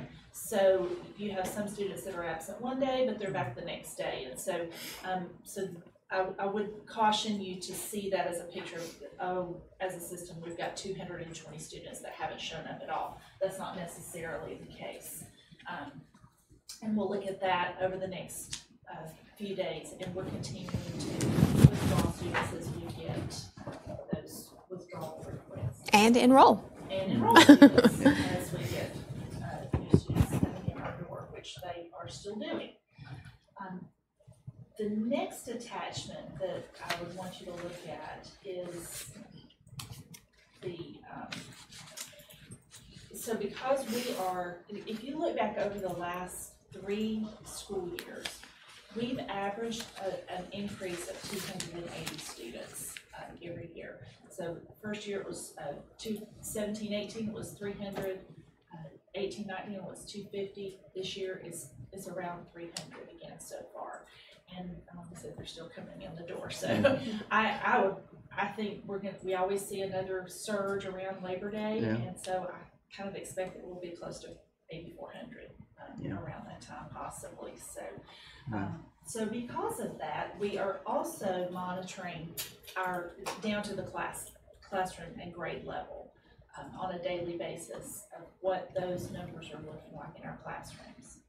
We have 2 areas of need right away, and that is at North Jackson and West Jackson Elementary. Particularly 1st grade at North Jackson and 3rd grade at West Jackson Elementary. And those numbers are just much higher than we want to see at our at those grade levels in terms of class size and student-teacher ratio. So what you have here is an executive summary that outlines the need for those 2 additional positions. And so we put this in here for your consideration. I'll give you a little background just about how staffing is allocated. And so when it's based on historical FTE data, and just as a little primer for our new board members, they look at the past 3 FTE cycles. So we've got an example in here that I'll show you in a minute that will help you to see what I mean. So those full-time equivalent counts determine the basis for our funding from the state. They don't account for any increase throughout the school year. And even when we get to the next school year, that's averaged in with 2 other FTE counts. Does that make sense? So it's looking back and it's historical. So we're always sort of playing this catch-up game with what we're funded. And we do sometimes get a midterm adjustment based on our FTE. If there's a significant increase, then sometimes we'll get a midterm adjustment that helps us. And that was the case in last year when we added the 2 positions at North Jackson because of the increase in enrollment there. If you recall, we came to you in September and asked for that. You were able to give us those positions, and then we received a midterm adjustment because we were able to continue earning funding through a reduced class size and just the increase in enrollment. So just to highlight some of the needs, it does allow us to maintain the class sizes that fall within the parameters that we've established as a district, and it allows us to continue to maximize state funding. So if you look over at the last attachment, you're going to see that same state allocation sheet that Mr. Schultz showed you earlier, but we've highlighted for you where you see what our funding number for FTE was 7727. And as you recall, that's about 200 less than we actually had. And we could spend probably 3 days, talking about how FTE is determined. There's different scheduling and different things, but some programs earn more, some less.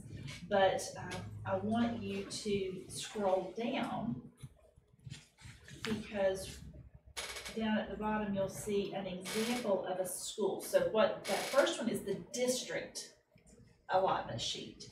And so what Anna does when she receives that district allotment sheet, she then has to determine, okay, so how do we split this up? And so she has a calculation sheet that she uses that then distributes the FTE earnings down to the school level based on the students that they have, the program needs that are at that school, and so forth. And so the last sheet of that attachment shows you an example, and we've used West Jackson Elementary School here because it is one of the schools that we are requesting an additional position. And so you can see the note at the top there. It says the West Jackson Elementary School initial staffing allocation was based on 883 FTE. Their actual enrollment, though, is well over 1,000. It's, I think, 1,025 as of today. So you can see why we would have a need for additional teachers there. Do you have any questions about that? I know, and Anna, please, if I misspoke or not added any details that need to be added, please. Are we to the plus on teachers from last year, or how many more teachers do we have this year? We earned 26 more. We've earned, But we, on the books, how many do we Yep. have? on the books, how many more do we have? Yes, about and 30. that doesn't have to be answered now, but I mean, are We we? can get that to you. I can present. We're on the plus side of that. We've actually, y'all have supported more than what we actually increased in earnings. Yes. But I knew with some leaving. Right. Everybody's been. We're net Replaced. positive. Okay. Mhm. Right, yeah, we replaced all the ones that left, but We also earned 26 additional from what we earned last year, so all of those have been filled. But then as information came in, initial enrollment numbers, special ed needs, we also requested some additional positions that you supported through the tentative budget to hire and fill those positions. When did they do the FTE? When is that? October and October March. and March. So will we, since we are gonna be, even over our projected, we're over 300 students over our projected students. So then are we gonna be able to, in October, say, we need this much more? Or? Well, in October, they'll do another FTE count, but the allotment sheet that you saw up there, that FTE number is actually based on a weight between the last 3 FTE counts. Okay. And so there's big calculation that they use and a different weight on each one of the FTEs. So we're always gonna be behind as far as what they fund us and what our actual FTE and actual enrollment is at the time. They never give us the number that we need. You know, we get bare bones, and then we just have to make up the rest. But you then know. they do. And fortunately, we're in a position we can do that now. Right. When we were not at other times, so. And because you all have done that, we have been able to maintain the integrity of our instructional Sure. program. I mean, that Sure. really, we're very grateful to be blessed and also Yes. have a very supportive board. Because that, you know, when systems are in that position where they're not financially able to do it, or their board doesn't support the needs that are there, that's when the children suffer. That's But exactly also, right. too, those are cases where you You lose state funding. funding because Yeah. you get to a certain class size and you no longer earn. Some of the program earnings. Mhm. And that's the So- position that we're in both of these schools as well. Not only is the class size well above what we've established, we're also in jeopardy of not earning the maximum funding that we Yeah. would. Yeah. And we also lose good teachers if we're not able No to, doubt. you know, No doubt. Mhm. And then take care of this. So we would ask that you consider supporting the addition of these 2 positions, so that's there. And I'm happy to, if you think of any questions, you know, between now and Monday, I'm available, and of course, Dr. Howard's always available. We do have a request at one of our elementary schools at Maysville. They have a parapro for every kindergarten class, just like all of the other schools do. One of their parapros is they fund through with Title I funds, but it's not a full-time position. And they would really think it would be a benefit to them if they could have a little bit additional funding so that they could make that position Full-time position. Yeah, it's 5.5 hours now, and they're just asking for enough to make it I know, yeah. So both of those items will be on the agenda for Monday night for the 2 new teachers and the addition for that, okay? I do have one piece of good news that I'll wrap up with, and I believe that Dr. Howard is going to share the personnel recommendations with you in the executive session. But the one piece that you remember, we shared with you about Project SAVE and about how all of our schools had become Project SAVE certified at the end of last year. This is amazing.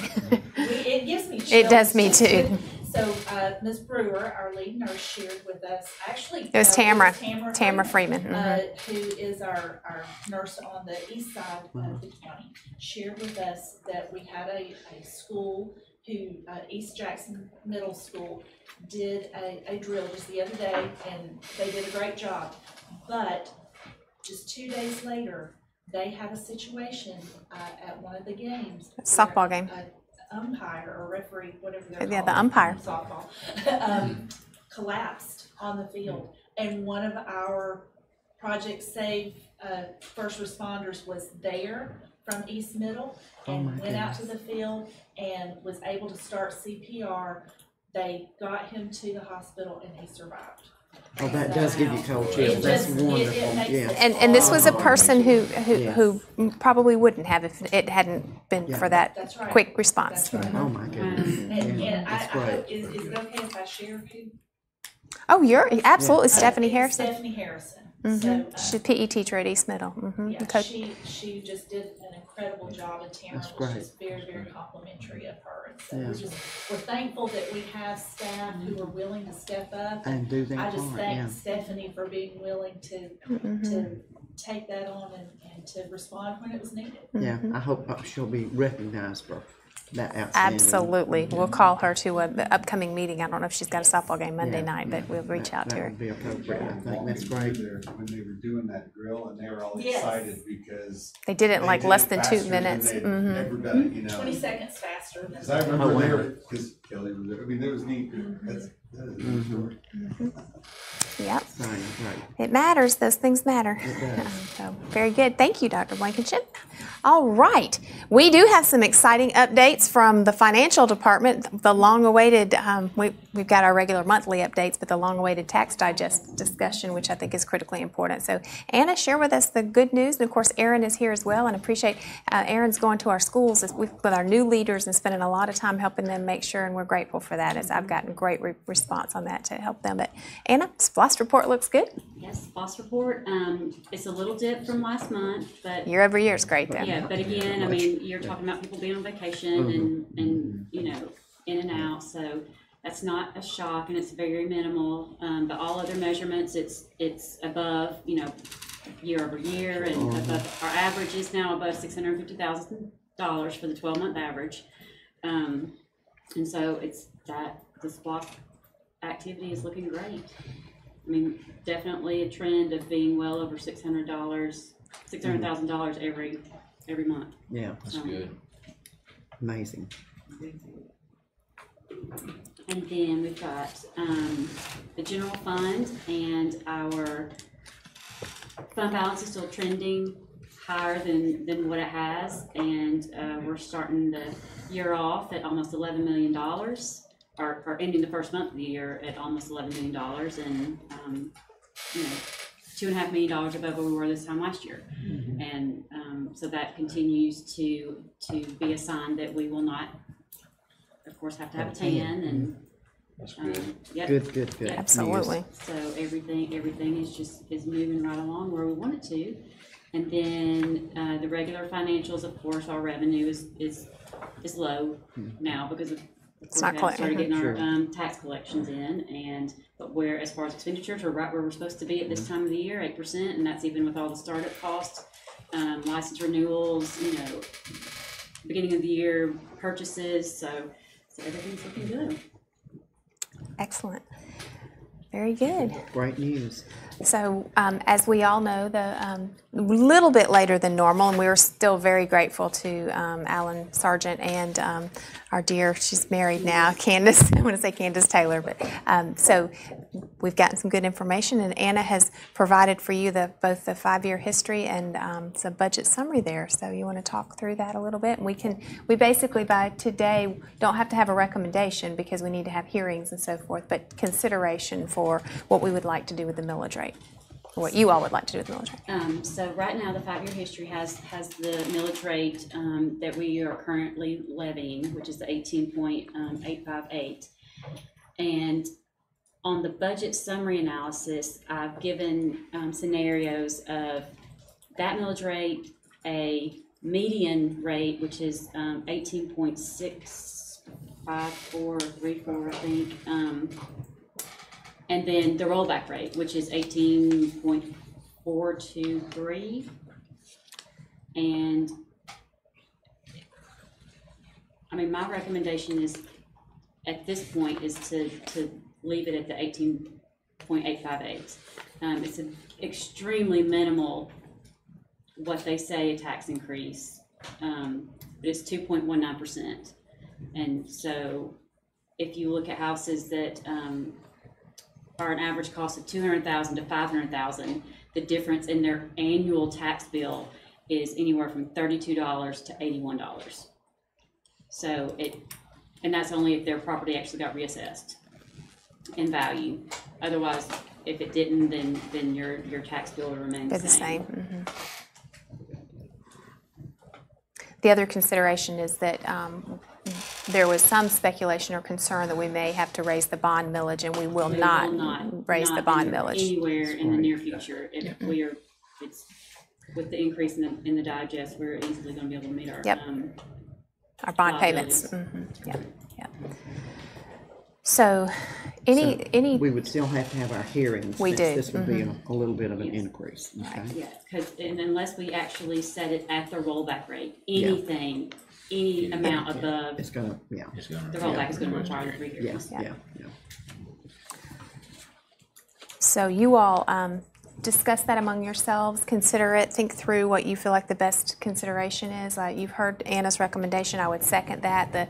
You all know the growth that's coming, and so, and I will say, I think it's important, we recognize the fact that we're running a much higher fund balance. And so from a community perspective, there could be consideration for, well, if you have that kind of fund balance, why we're trying very hard to not have to take a TAN. And it takes us having at least a $12.5 million fund balance now to be able to not take out a loan to make payroll from basically September through December. Sure, So and that's saving us some money. it's saving You us. know, it probably would be good for us to, when we're asked, to be able to share how much of the savings it is for us, not to have to. And Well, it's not just the interest savings on that 10, our bond rating. The our bond credit Yeah, has improved because Has of that. improved. Because we because have of not the- had to take out a Yeah, 10 in so yeah. many years. Yeah. That was the reason We have for a 60. couple of years that Yeah. our rating actually declined somewhat. It's because we had to continually take out a 10 to even Yeah. to just meet operation costs. And So- that premium that we were able to get on the bond was a direct result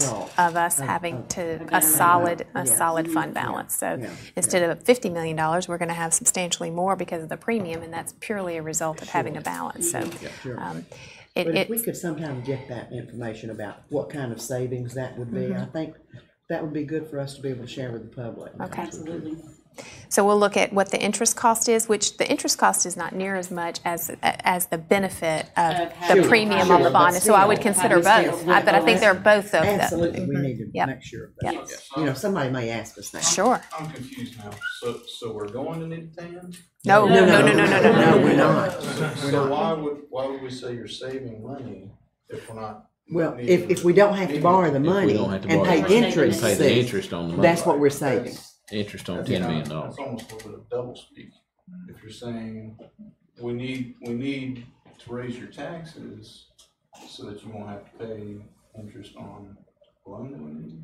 Is that Well, not? technically, we're not increasing the millage rate. We're just leaving it where it is. It's just that because of reassessment and property That's right. value, it's the way that it's calculated. And It's gonna it, be an increase. It's gonna be an increase. For anyone who's Right. reassessed. Right, Yeah, But it's not an increase based off millage rate. yeah. right. Does that make sense? It does, but it's still. Yeah, and it People are is- still gonna see it as an increase. Well, and it is going to be. And it is, It is going to be somewhat, but it's going to be minimum in comparison to what it's been in the past too, Well, so. any But still, tax any increase is an any increase, you're is an right, increase, you're right, Especially. yeah, yeah. So, yeah. But that's why we discuss it now, and your point is well taken, and it's for discussion, and we'll have hearings, and you don't vote on the recommendation until after you've had, so, all the hearings. so welcome, that's why you do that, so. Yeah, and of course, those will be well publicized so that anybody can come and share their concerns. And we have in the past had people to come and Absolutely. share concerns with us, you know, that we've taken into consideration. So, good question though, and great point. Yeah. No, we appreciate it. We want that for sure. All right. So that, however, is all we really have. Anna has shared with you, and we already have a schedule. Ms. Bridgman has it that we'll be sending to the newspaper, our legal organ, to advertise the hearings. You have a copy of those hearing schedules. They're already established. We align them to already existing board work sessions, but as you know, we're required to have one morning meeting, so that final meeting will be on September the 13th for the final budget hearing. So if you'll just make sure it's already on your annual calendar, but if you can just make sure that we have a quorum for that, that would be helpful. These hearings will be based on the recommended millage rate that you, the That whole we board just- voted yeah, on Monday decide, night. yes. So it's, Yeah, if we go to the rollback rate, then we don't have to. we don't have to have hearings. hearings, yeah, yeah. So we'll wait to hear from you tomorrow or Monday so that we know exactly what we're recommending, and then the hearings will be aligned to that. But we have everything ready to go if you should go forth with maintaining it as it is. So. We do have to go ahead and get the 5-year history to the paper, so it will still indicate the 18.858 millage rate, but that's just, again, that's just comparative historical information for the taxpayers to see. It's not saying that this is what we are setting the millage rate at. Just information share. Right. All right, we're pushing 8 o'clock, and we saved Todd. It's not the best for last, but we saved facilities and operations. You know, what happens in our classrooms every day is critically important. We say our teachers are the most important people, and they are because they're the closest to our kids. But none of that happens without amazing, very dedicated hard work from our operations team. So Ted and Josh and David and many, many others. Dr. Morris is here today. Thank you. And we've got several folks here. Technology team. Talk to us a little bit about where we are with our facilities and projects and updates there. I will, and we'll try to hold this to about 90 minutes or so, something like that. Sounds about right. Well, how kind of you. Maybe 90 Yes. minutes, more like it. 89, Ted. Get it to 89. If you'll take a look first, we're at the point of, we have 2 Georgia DOE capital outlay issues before you, and there's 2 supporting documents in the first item. If you'll open up, you'll do the other one, Amanda. It says Georgia DOE at the top. And if you scroll down to the 3rd page, this is our contract for the application that was last year. And it includes 2 projects. One is the new high school and one is East Jackson Middle School that comes up this spring. Commencement in May. So you can see, if you look at the far right column, that we're receiving 11.5 million approximately on the high school and close to 1.6 million from the state on the middle school. So this is a contract. We have this in it for Monday night as board approval. So if you approve that, we get the dollars. If you don't, we won't get the dollars. So it's very important. We need the dollars. If you, any questions on the contract, it follows the application that was made the year prior. So if you look at the other one, you'll find this is our next application.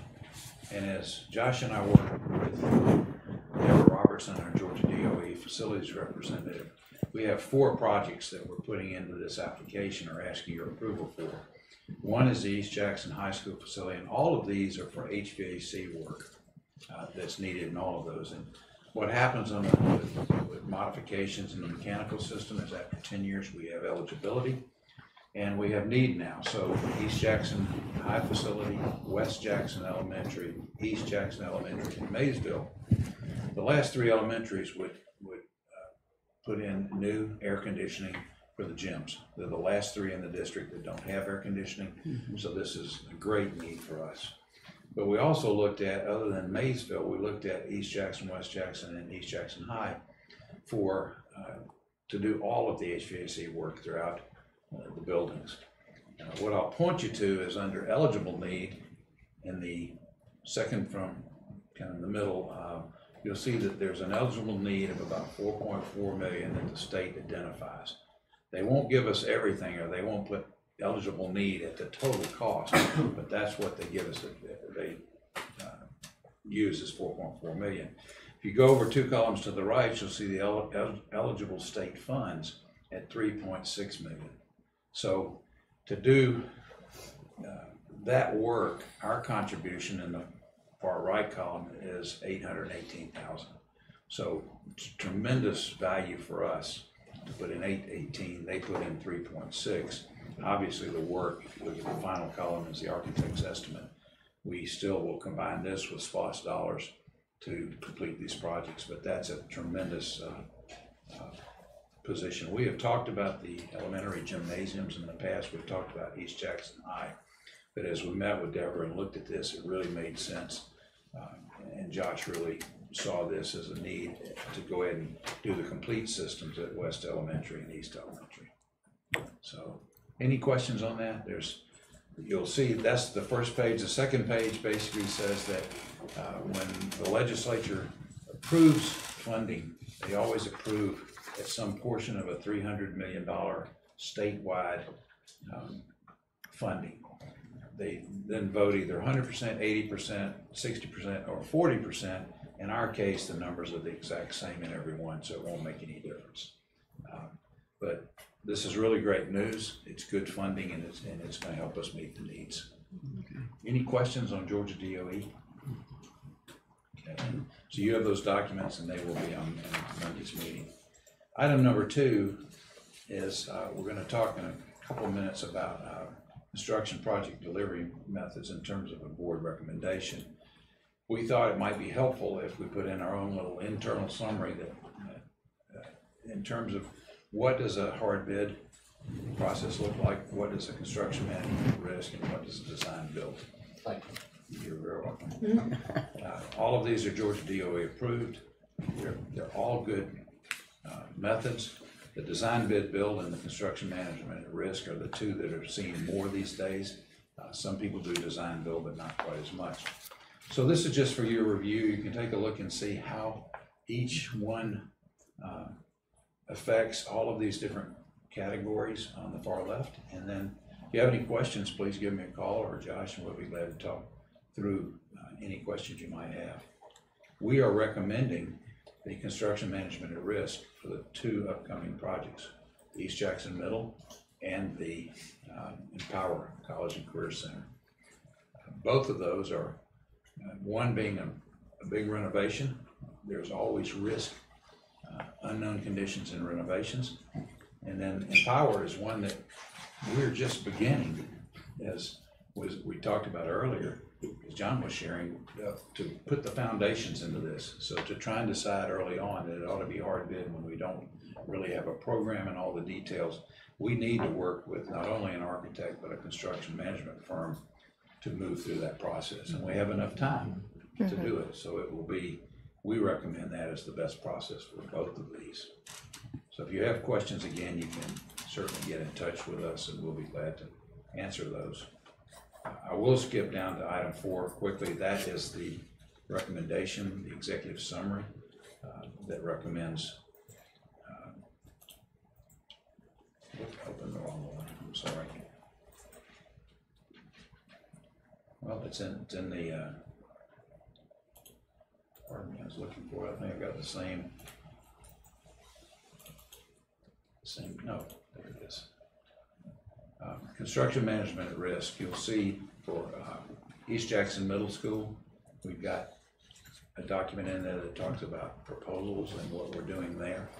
And I will let you know that we have gone through that process. We advertised for proposals on the middle school construction manager. We received those proposals, 6 of them on August 6th. We meet tomorrow morning for first evaluation session. We meet next Tuesday for another one, provide a short list for interviews, and those interviews are scheduled the following week of August 19th. So that's the process we're using. It's a very similar one that we used for the high school construction manager. This is the same process, and we'll have scoring and then bring you a recommendation on that in September. To talk a little bit about the selection of the architect for Empower that John mentioned earlier, we have we received proposals on June 18th. We did our first evaluation session. We delayed it a bit because we were busy on East Middle, and we wanted John to get here, and he just got here, so he's been serving on all of this with us. Our first evaluation on that was July 29th. Our second was August 5th for a short list. Invitations were issued actually this morning, and interviews are scheduled for September 4th. So lots going on in the processes of selecting architects and construction managers to bring to us board recommendations. Does anyone have questions on any of that? We're just trying to be sure we share more information and all that you might need to on these projects. No questions? The last thing I'd mention is we do have your monthly project report included that provides information on each project as it does on, and some pictures as well, so you can take a look at that and see some of the progress that we're making at the high school site. It's really pretty exciting. And I think you'll enjoy that. So if you have questions on anything, as I said before, let us know. We'll be glad to go through any of it in depth or after the meeting. Good? Before we move away from that, I do want to just thank the board for your support and your understanding of the process of how this all takes place. We are very, very fortunate in Jackson County to have some of the most premier leaders in the facilities and maintenance and operations that you could have in the state. And so lots of work, lots of effort, lots of planning has gone into all of this, probably the greatest detail that we've ever attended to in Jackson County. So I'm grateful for their leadership. I'm grateful for you trusting their judgment and appreciate the work that they've done tremendously. Transportation update? Yes, I want to first thank my transportation team. They worked very diligently throughout the summer to make sure our first day went well, and I'm proud to report that we had a wonderful first day, and that is continuing. Times are getting better on some buses that everybody in the neighborhood decided that they would ride the second day of school.